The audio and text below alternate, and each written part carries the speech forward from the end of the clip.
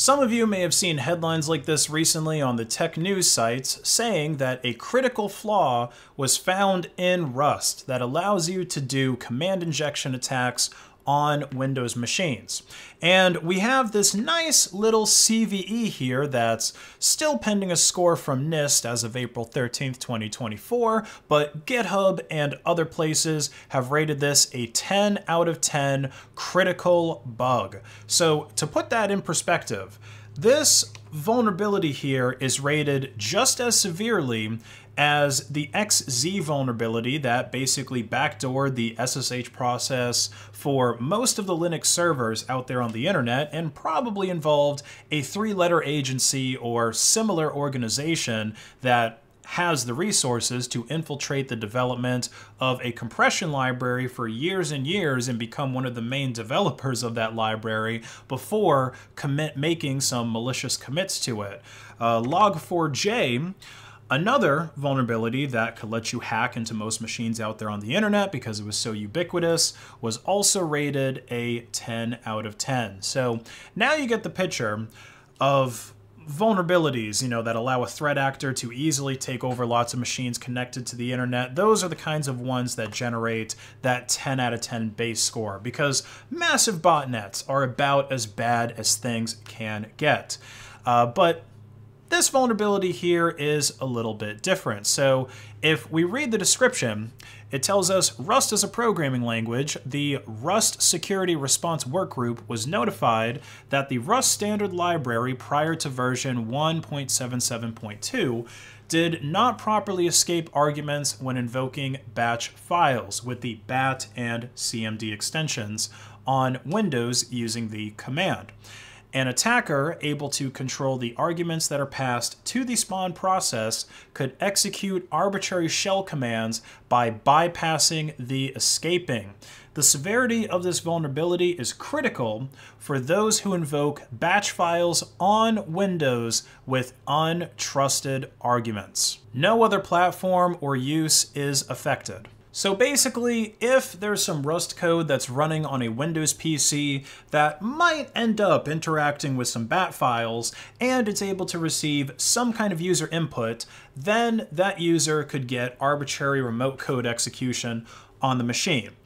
But how many programs do you think are out there like that on the internet in the first place? I mean, you could probably count them on your fingers and toes because this whole bit here is just a really weird thing to do in the first place. But in lieu of any real programs that we can try to break, we have a proof of concept that we can play around with to demonstrate the issue. So this was written by Frostbitten on GitHub.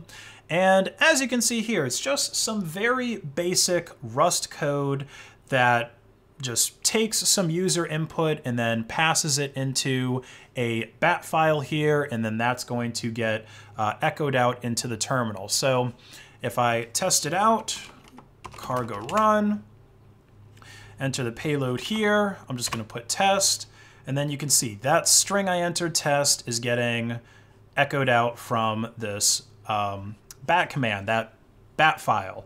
But if I were to do it again and type, let's do hello instead, and then escape that with a double quote, put a and sign or ampersand, and then enter in a command like, who am I?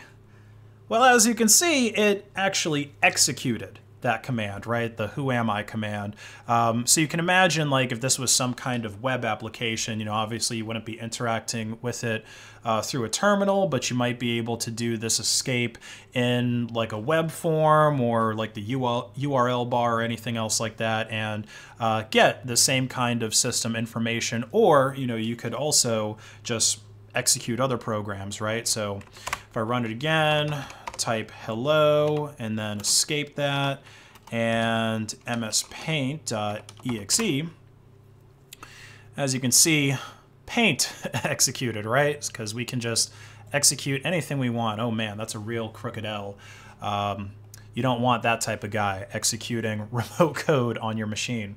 Now, it's also worth noting that This bug is not something that you can just fix with some user input validation, okay, on the command that's being called, because the escaping is actually happening on the call that's being made to the batch file. It's not just a matter of poor implementation on the developer's end. It's actually a vulnerability that requires an update, which the Rust team has put out. So if you're running Rust on Windows, you should update. If you're running Rust on Windows and you're doing, this weird passing user input to batch files, then you should definitely update and maybe reconsider your design patterns, because like I've been saying, this is just a very strange thing to do in the first place. But the point here is that the problem is not with Rust. It's actually with the Windows command prompt cmd.exe. Like most Windows applications, it's unnecessarily bloated and complex, so some programming language runtimes fail to escape command arguments being sent to cmd.exe properly. And Rust is not the only command or the only programming language that has this issue. So as you can see here, Erlang, Go, Haskell, Node.js, PHP, like lots of different languages have this issue. Most of them have either updated their documentation to help developers avoid the bug, or they just straight up patch the language. So if you're running the latest version of Rust, for example, this bug is not going to work. Now, Java, in classic fashion, has just said that they won't fix this bug, and they're not going to update their documentation either. And I can kind of feel that, because like I've been saying this whole time, the idea of taking user input and then just passing that to a batch script on the back end of a Windows machine is already pretty out there. But I'll tell you what, if there is an application out there that's doing this, it's probably written in Java, and it's probably written in an old version of Java at that. But we do have some other examples of this bug in some other languages they were written by Brains93, these other proofs of concept in Go and Python. So this will just demonstrate that it isn't just a Rust issue, okay? So here we have, I guess more or less doing the same thing in Go. I mean, I'm not as familiar with Go, but just by looking at it, I can kind of tell that you're taking user input, passing it to the batch file. So let's run this. I think it's go run and name of the file. Enter my payload here. So again, if we just do test, then everything works correctly. But if I put in, well, it doesn't matter what you put in, as long as it's just a string, then it's going to output the string. But if we escape it, put our and sign, and then do calc.exe. We can spawn the calculator, right? We can do hello and systeminfo.exe, right? So again, this is not something that you would want a random user to be able to run on your machine and see this kind of information.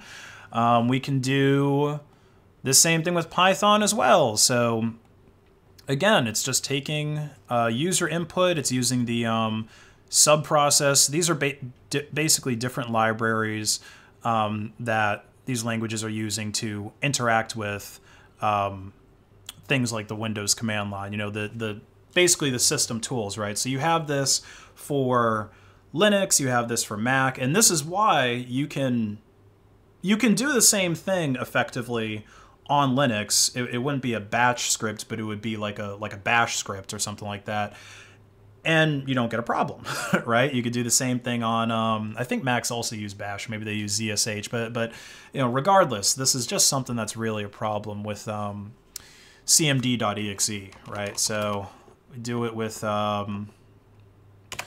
Python, and we enter hello, and it just gives us argument receive hello. But if we add in that extra double quote, that and we'll just do another calc. Boom, it spawns a calculator for us. Arbitrary remote code execution. Or I guess in this case, it's really just local code execution, which maybe not that big of a deal, right? This is just how I shut down my computer, guys, right? That's all this is. And what is it? Shutdown SFT00. That's just my nifty little shutdown command. So there you go, right?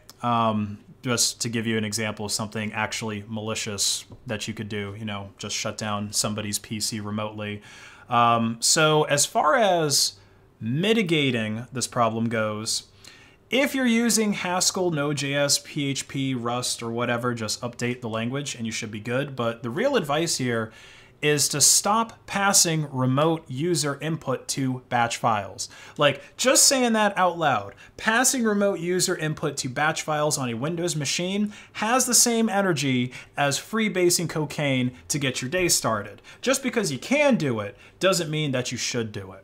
But what you should do is check out my online store, based.win, get yourself some great merch like the Come and Find It tee or the Little Damon hoodie, and pay in Monero XMR at checkout to save 10% automatically. Those are good ideas. Passing arbitrary user input to batch files, not great ideas.